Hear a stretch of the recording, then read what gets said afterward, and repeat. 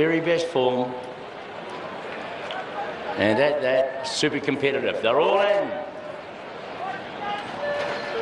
They're off and racing. The Harcourt's Thorndon Mile, and going back to a clear last is Living on a Prayer. Dark Princess Vigor Winner also go back.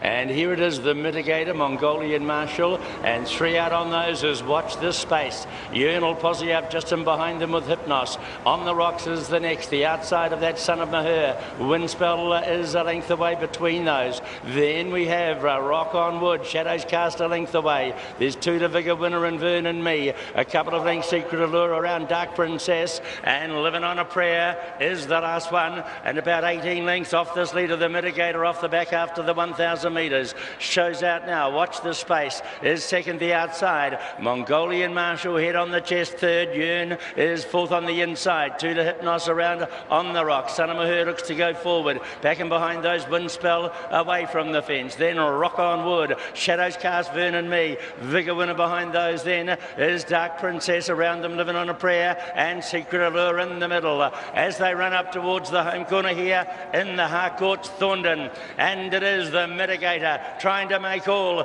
from on the outside. Mongolian Marshal let go now. Yearn behind these. Hypnos comes quickly. Windspell looking to get through, and he's through now. It's the Mitigator in front. Mongolian Marshal. Windspell starting to knuckle down. Shadows Cast out wider. Yearn over on the inside. Still the Mitigator in front. Windspell a length away.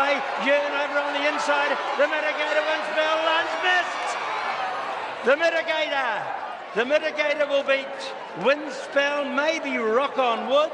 On the inside, Yearn, right with those runners as well. Shadows Cast, Mongolian Marshal, Watch This Space, Son of Her, Dark Princess, and then Vigor Winner, Vern and Me. Back behind them then, on the Rocks, Secret Allure, Hypnos, and Living on a Prayer. I think they've done it.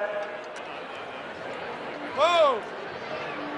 Come on, I think the Mitigator, number 4.